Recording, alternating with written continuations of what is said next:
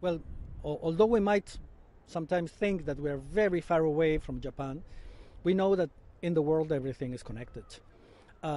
It's very sad what happened to Japan with that earthquake and the nuclear energy power station. But of course, we are aware of the impact that this accident had. As you see, everything will be affected by anything that will happen at the end.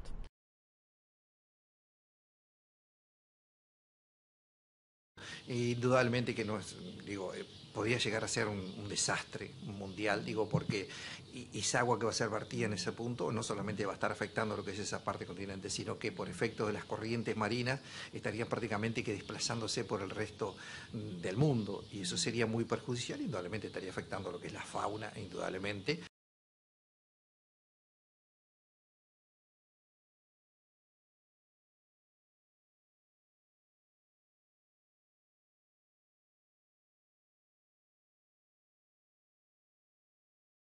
A gente vê, principalmente em substâncias que entram na cadeia trófica, né, dos alimentos, desde do fitoplâncton até os animais da cadeia trófica, que chegam até os grandes animais, né, afetando até o homem, né, não só as baleias, mas toda essa radioatividade também pode provocar mudanças na reprodução dos animais, né, em si, ou podem ser deletérias também. Então é preocupante, né?